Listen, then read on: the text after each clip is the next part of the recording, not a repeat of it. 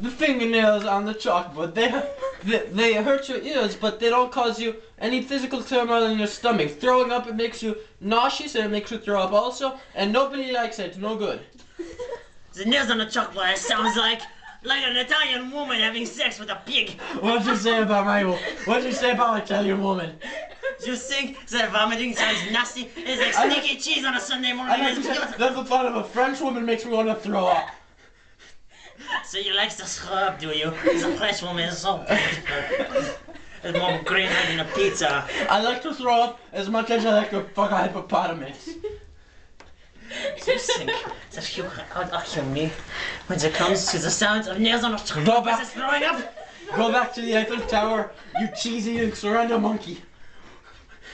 Quit focusing on your pizzas and start straightening out your leaning towers, you Italian plumber. The pizza is so good. Who cares about Italian tower? It gives personality. The floor gives personality. And the fingernails on the chalkboard. The fingernails on the chalkboard support learning. While throwing up supports throwing up, and that's no good. Learning is overrated. Learning is necessary. Learning is what makes Italy great. Learning is what makes France suck.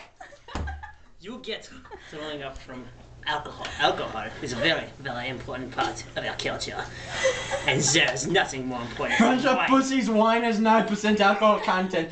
We Italians, we can drink whiskey, we can drink rum, we can drink whatever we feel like, but you must drink your wine with your whiskey, sissy, 9% alcohol. Oh, go pray to your Pope.